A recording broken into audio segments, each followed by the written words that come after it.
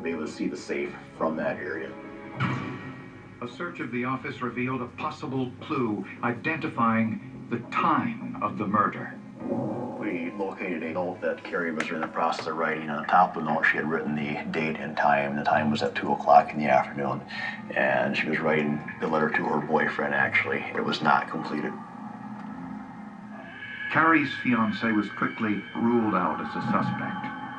He was over in Wyndham, Minnesota, which is at least a half hour or more away. In fact, he fainted when he got on the phone and learned his fiancée had been murdered. At approximately 2 p.m., there were more than 100 park visitors and employees on site.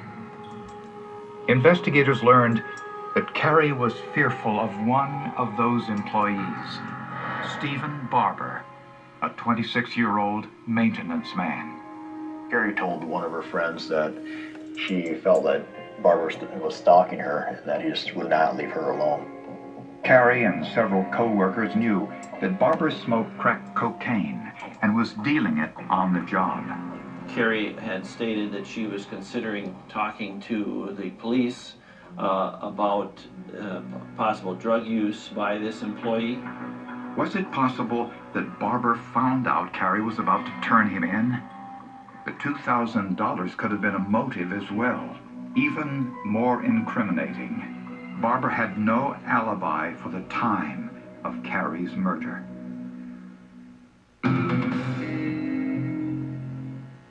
Listen up, little ones, and let your hearts be full.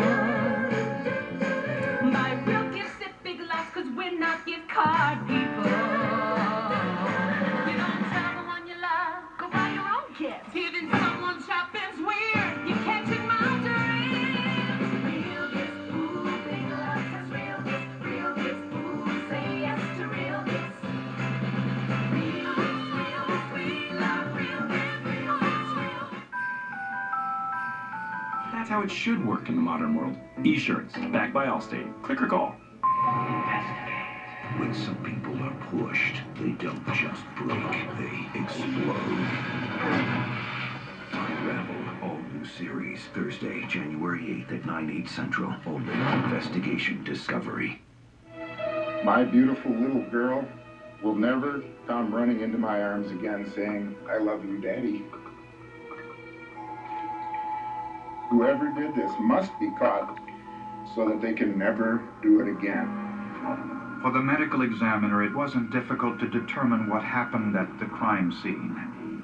There were perfectly round blood drops near both the cash register and the safe. DNA test showed the blood was Carrie's.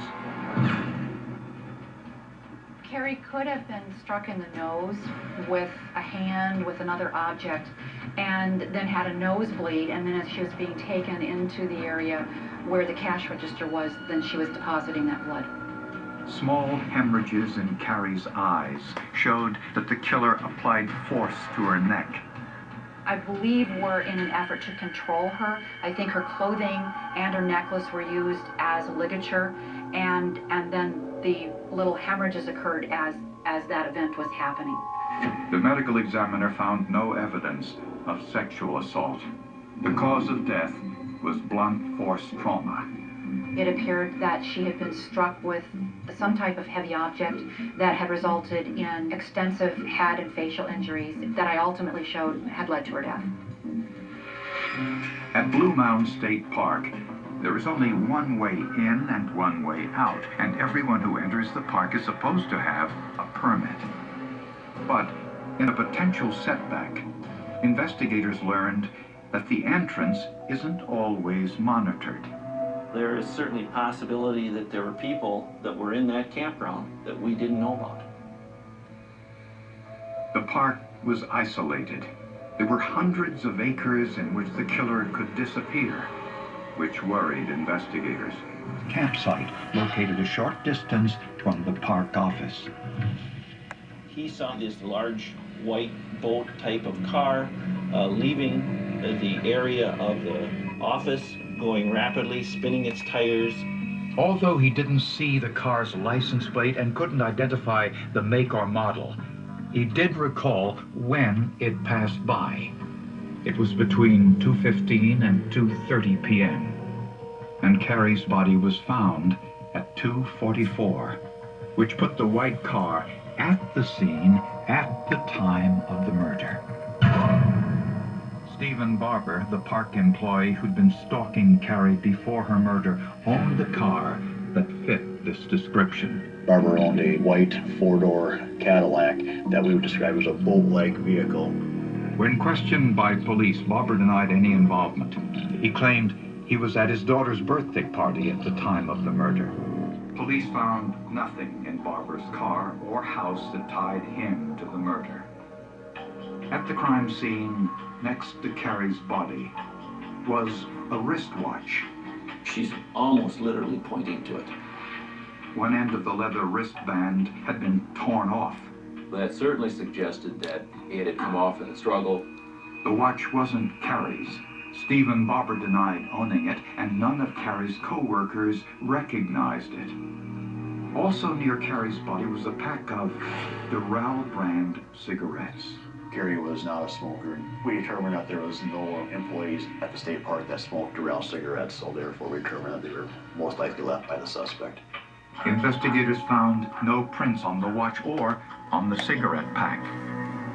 So forensic technicians used heated super glue in the office, which releases vapors that adhere to the amino acids in fingerprints. It was a fairly monumental task because obviously with that large number of people coming through that agency, there would have been a tremendous amount of fingerprints left on various surfaces. With this technique, investigators found 135 latent prints. None of those prints matched their suspect, Stephen Barber. Scientists also swabbed the watch found next to Carrie's body.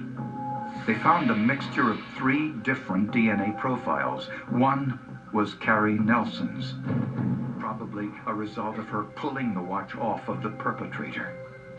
Neither of the other 2 profiles matched the DNA of Stephen Barber.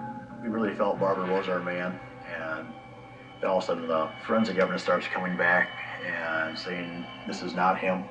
Investigators were finding forensic evidence. They just didn't have a suspect to compare it to.